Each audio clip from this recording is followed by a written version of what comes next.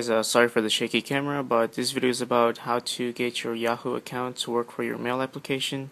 Now some people are having problems with their account being verified, and sometimes they'll have to be asked to put in their password over and over again, and it will not let them receive their mail.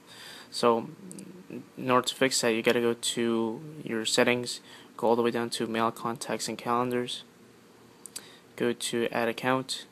Instead of tapping on Yahoo, you're gonna tap on other, and you're gonna add mail account.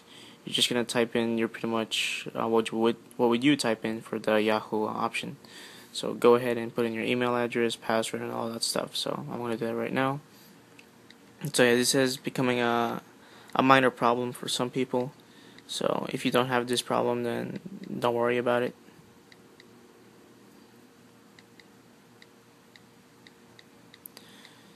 And yeah, it's pretty simple. I got mine to work with this method, so it should be no problem. If yours does in fact work, you just using the Yahoo option, then you don't need to use this.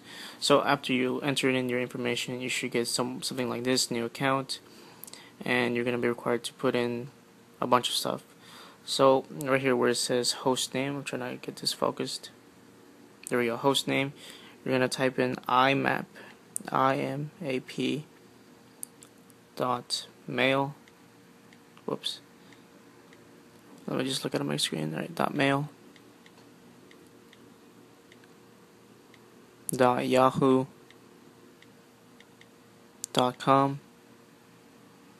Username will be what's in front of what's before at Yahoo. And the same thing here is going to be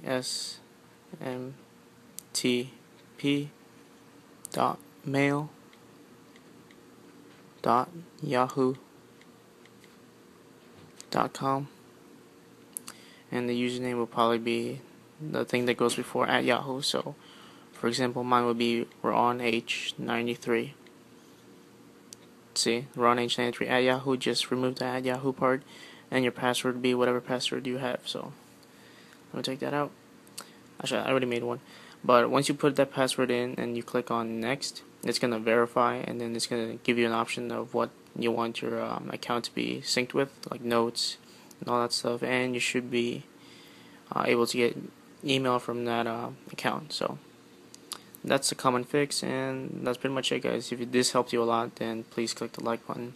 If you want to see more videos like these, please subscribe, and if you have any more questions, please leave a comment. Thanks.